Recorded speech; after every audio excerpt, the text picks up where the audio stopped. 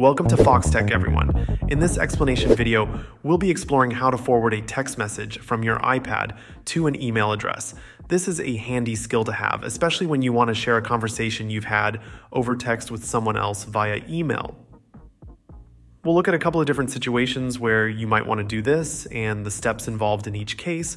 There might be times when you're chatting with someone over text messages and want to share that conversation with another person through email.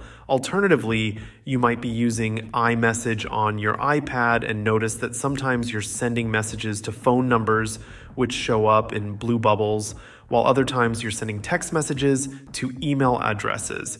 These situations can be a bit confusing, so let's break them down. First, let's talk about sending messages to someone's email address instead of their phone number. Here's how this works. Apple links your email addresses to your iMessage account via your Apple ID. iMessage supports sending messages to these Apple IDs, which can be email addresses. When you start a new conversation and enter an email address that's associated with an Apple ID, it connects directly to iMessage. The recipient's Apple device recognizes the email address as their iMessage contact information, allowing you to send messages seamlessly. iMessage routes your message through Apple servers using the email address instead of a phone number, making it possible to chat with someone using their email.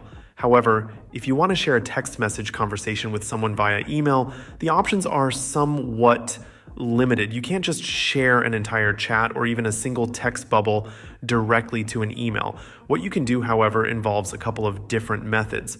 One way is to copy the text messages individually and paste them into an email. This method requires a bit of patience, as you'll need to go through the conversation and copy each message you want to forward. Once copied, you can paste these messages into your email app and send them off to your intended recipient.